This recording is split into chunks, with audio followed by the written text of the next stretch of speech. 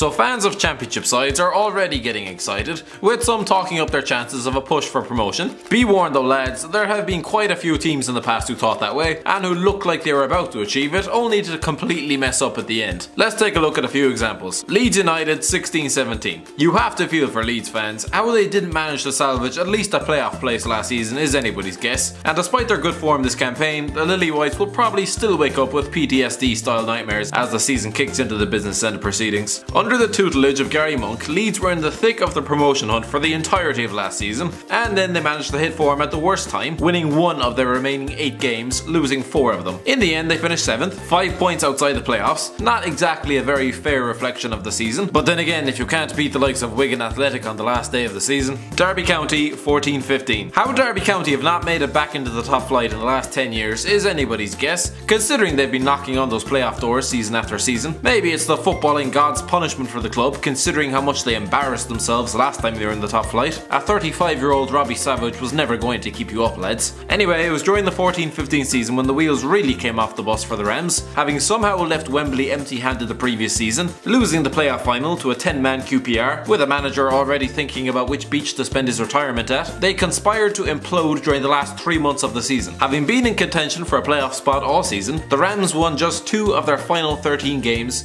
losing 5 of them. They might have been 5 points clear at the top of the table at the end of February, but they ended the season in 8th. Steve McLaren insists he wasn't distracted by Newcastle sniffing about. It didn't matter much, he was sacked fairly quickly. Leicester City 12-13. Maybe it's a bit harsh to include Leicester City on here, because really the blame lies with one man and one man only. Step forward Anthony Knockaert. They might have won the Premier League only a couple of years ago, but it was only 4 years ago that they were trying and failing to claw their way into the top flight via the Championship playoffs. A 5-game winning run, their second already that season, saw Nigel Pearson's men move 3 points clear of Hull City in second, and then it all went wrong. 3 wins from their final 17 games, including 8 defeats. It was almost as if lightning had hit the form guide, saw them scrape into the playoffs by the virtue of goal difference. And so, in the second leg of their playoff semi-final, the Foxes were tied on aggregate with Watford at 2-2, when Pearson's men were awarded a last-minute penalty at Vicarage Road. Knockaert accepted the chance to book a meeting with Crystal Palace in the final, but instead saw his effort saved, and could only watch in despair as 15 seconds later,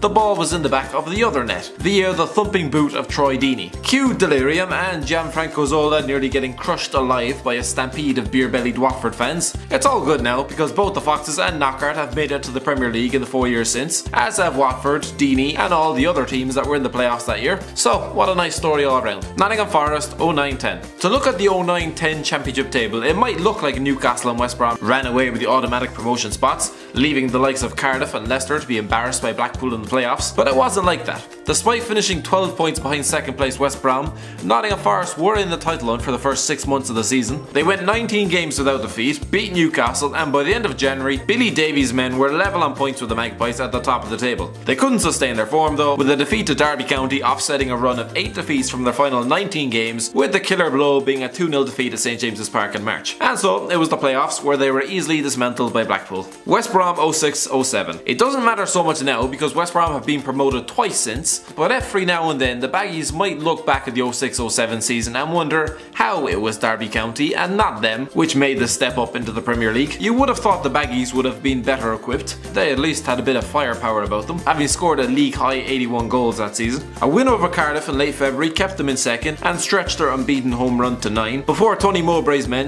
the bed and won 2 of their next 10 games, throwing 6 defeats in there for good measure. They finished the season with a couple of wins, including a 7-0 thumping of Barnsley, but the damage was already done and they'd have to settle for the playoffs, where they somehow managed to get done over in the final by what would soon be the worst team that has ever dared to call themselves a Premier League side. Thanks for watching. Don't forget to like, share and subscribe.